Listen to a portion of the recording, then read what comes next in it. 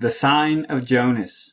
My name is Daniel Vallis from InformedChristians.com, a website ministry devoted to discerning current events from a Christian perspective.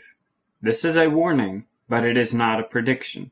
Hebrews 10:24 through 25 reminds us what we should be doing in these last days. And let us consider one another to provoke unto love and to good works, not forsaking the assembling of ourselves together, as the manner of some is, but exhorting one another, and so much the more as you see the day approaching. We have heard the calls for peace and safety. We know that sudden destruction is coming to the world. And we know that Scripture calls Christ's servants to prepare their hearts and to be ready for when He comes and when He is revealed. So as we see the storm of sudden destruction looming on the horizon, and even right now we see many signs in the financial realm that things are quickly falling apart, the stage is set. The enemy is ready. And so now as we see the day approaching, we must provoke each other to love Christ more and to work for things that will count for eternity. And I hope that is what your focus is on right now for tomorrow. And as long as the Lord tarries, this should be our focus, to provoke each other unto love and to good works, and to make sure that our heart is prepared for Christ when He comes. We have talked about how this week is very significant with so many celestial signs pointing that this week and this time is very significant. The celestial clock is pointing to things that draw our attention to them in this time, and this particular combination of certain events will only happen this time as well. And when we see the enemy action, what the enemy has been up to, we see them busy as well, and it appears they expect something to happen in this time period as well. Now we can't say Christ will return this week, but He does say when you see these signs, and particularly the celestial signs and the sun and moon and stars, that it means that He is nigh, even at the doors. So that is all I can tell you, is the day is approaching, and it appears we are very, very close. So many events coming together this week, especially that the enemy is pointing to with some degree of expectation on their part as well. Now this week here in America, there is a large storm that is approaching the northeast called Jonas, and it has gotten a lot of attention, and it appears that it is going to reach historic levels, or at least levels that have not been reached in quite a while, as far as the amount of storm and disruption that it will bring, particularly to that area. But its naming is very significant. It's called Jonas, and they're making sure you hear this name. So let's do a little research. Jonas, the Hebrew version of the name, means dove, but to the Greeks it means sign. So it's very interesting that we have a dove and sign in the same word. And Scripture also calls us to be wise as serpents and harmless as doves. But Jonas, it is a sign. Luke 11:29 through 30. And when the people were gathered thick together, He began to say, This is an evil generation. They seek a sign, and there shall no sign be given it, but the sign of Jonas the prophet. For as Jonas was a sign unto the Ninevites, so shall also the Son of Man be to this generation. Jesus was telling the multitude that Jonas, who we commonly know as Jonah, Jonas was a sign. He was sent to Nineveh to bear a witness and to be a sign that they needed to repent and that destruction was coming, sudden destruction. But it's interesting when we consider the context and the prophetic implications, and He was telling them that prophecy was going to be fulfilled. He was going to be in the earth 3 days and then rise again. There is a pattern with Jonas, with Christ's resurrection. But when we consider the double implication of prophecy, and that's often what examples and patterns in Scripture are, there's usually a double reference on a small scale that points to how it will be carried out on a larger scale. When we consider that He's talking about a generation, He says, this generation, when He was alive right then, that generation, the sign that they were going to be given was Jonas the prophet. Now, He wasn't saying that Jonah himself was going to come onto the scene and wave signs and say, the end is near and all that. No, He was saying Jonas, his pattern, his type, that is what was going to be seen in that generation. And if we consider in prophetic implications today, how Jesus strongly mentioned that the end time events will take place in one generation and that they will see signs, we can also consider this context that this generation where we live today will also see a similar sign of Jonas. in context with all the other signs. We should not be surprised if we do see one. Now, of course, Jonah was sent to Nineveh, which was the capital of the Assyrian Empire at that time, and he preached the message of repentance. Jonah 4:2-4.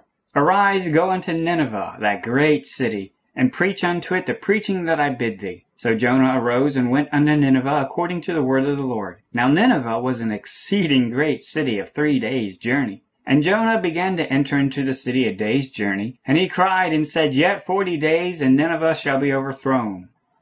Jonah was sent as a sign. And when you consider that he had just spent some time in a whale's belly, he was not the most prettiest looking person, and no doubt his story and his appearance stood out. And people could look at him and say, whoa, there's something different about him. And they knew he had a particular message. And his message was to the capital city, Nineveh, of the Assyrian Empire. So now, in our generation, we hear in the news of a major blizzard storm that is hitting the Northeast. But they make a point of mentioning how this is going to hit Washington, D.C., the capital of the United States, particularly hard. And you'll find common phrases in the news of how Washington, D.C. is in the crosshairs and Washington, D.C. is going to be hit the most. They make a big deal that this large snowstorm that's going to be impacting a number of major cities, they always draw attention back to this is going to cripple Washington, D.C. and Washington, D.C., which is our capital city. Jonas is going to our capital city.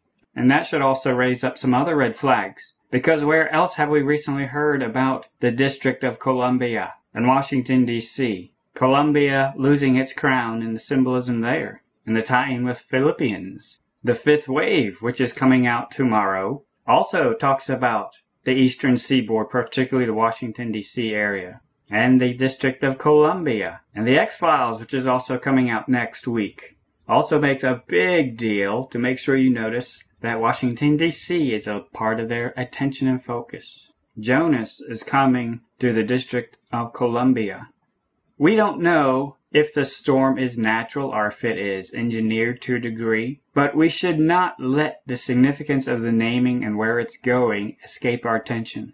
Our attention is being brought to it for a reason, and it ties in with a lot of celestial events that are going on right now, enemy action. So it should draw our attention that Washington, D.C. is being visited by Jonas. Also happening this week is the Sundance Film Festival, which is also interesting, the timing, especially considering all the emphasis on the sun god, Apollo, Apollyon, the big reference of that has been made recently, and also the big push for Lucifer, the light bearer coming onto the scene. So right in this exact same window, they happen to have a Sundance Film Festival. And one of the actors who is in a film at Sundance caught my attention. Nick Jonas from the Jonas Brothers. And he's in a film called Go. So the exact same day that a storm called Jonas is hitting Washington, D.C., a film is being screened at the Sundance Film Festival starring Nick Jonas in it. And the film is called Goat. Very suspicious. And just when you do a little bit of research about Goat, other things catch your attention of its connection with Satan and the devil. And this whole movie Goat is based off a memoir that features the goat. Very disturbing that this is being pushed right now in context.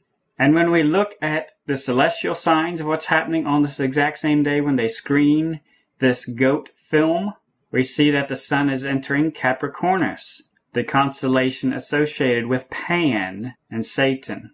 Very disturbing. This is not coincidence. The enemy is preparing for Pan, Lucifer, to come onto the scene. They are getting ready, and they know it is any day now. Another connection we find with Jonas is the Fast of Nineveh. The Fast of Nineveh is a 3-day fast commemorating the repentance of the Ninevites at the hands of Prophet Jonah according to the Bible. This fast is observed for 3 days starting Monday 3 weeks before Clean Monday. Now this is observed by the Church of the East, Syriac Orthodox churches, but it has a lot of tradition going back to particularly that area and that culture. But when we look at the dates of when this was commemorated, 2016, January 18th through the 20th. Do you think this is coincidence either? The fast of Jonas, which is also called the fast of Nineveh as well, has been going on for 3 days in this exact same week that the celestial signs are going on, and the day that it ends, they screen a film with Jonas about the goat, and a storm called Jonas starts. It should catch our attention. And when we consider that city that Jonas was sent to, Nineveh, and notice the winged creature that Nineveh was prominently known for that we've seen and we've talked about recently in our videos, Nergal, the centaur, Sagittarius, the hunter with the bow on the horse, the horseman, the centaur, different slight variations on the same thing. But the fast of Jonah and the fast of Nineveh ended on the same day that the sun exits Sagittarius, the centaur, most known in connection with Nineveh. These signs are meant to catch our attention. Do you see the day approaching? In our last video, we did a big review talking about the last generation and how the last generation will see the beginning events of the hourglass being turned over, but they also see the end. Psalm 90:10 says, "The days of our years are 80 years and 10, and if by reason of strength they be 80 years. The average lifespan is 70 years. And we just find ourselves now just past 70, but also 70 years since captivity for the nation of Israel, so to speak.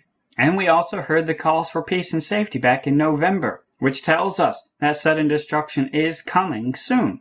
And just like Jesus told that generation way back when that they would see the sign of Jonas, we should not be surprised that this generation is also seeing a sign of Jonas. And when we consider that Jonah, a single prophet by himself, was sent to the capital city Nineveh to warn it and to prepare the way, that sudden destruction was coming. Likewise, we should not be surprised when we see the calls for peace and safety back on November 13th. That means sudden destruction is coming. The spirit of Jonas, in a sense you could say, came and gave warning. And when we count the days from November 13th, when the first calls went out, to 21st, that is 70 days. 70 days is very significant in Scripture, and it's also associated with judgment as well. But 70 denotes perfection. 10 times 7 is 70, and that denotes an entire period coming to perfection. And you find 70 throughout Scripture.